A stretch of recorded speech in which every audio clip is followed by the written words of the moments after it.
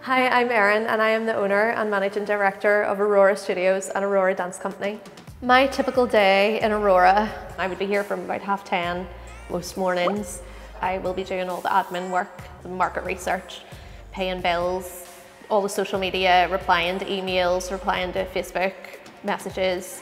I am responsible for teaching the classes. At the lunchtime when most people are having their lunch break, I'm working, I'm busy. That's me back to the computer, doing all the admin behind the scenes work of running the business. And then from the evenings is our adult classes, so it's busy.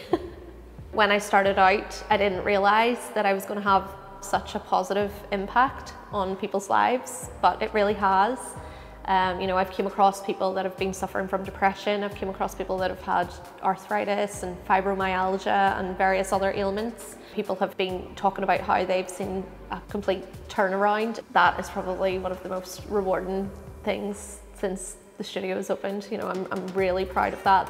The first year of a business is the most difficult and the biggest struggle, which it has been. You need to have really strong commitment to the things that you want to achieve, because it's so easy to try something once and then get a little bit bored of it after a while if you think it's not working.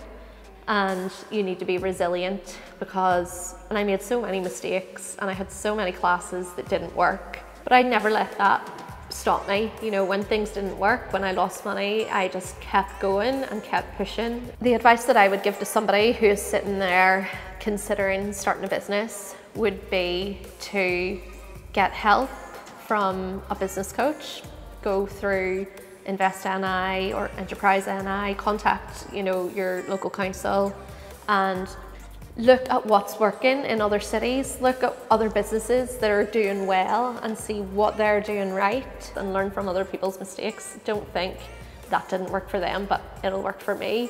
You know, listen to what people say and do acknowledge it. For more advice on starting your career, go to bbc.co.uk/makeit.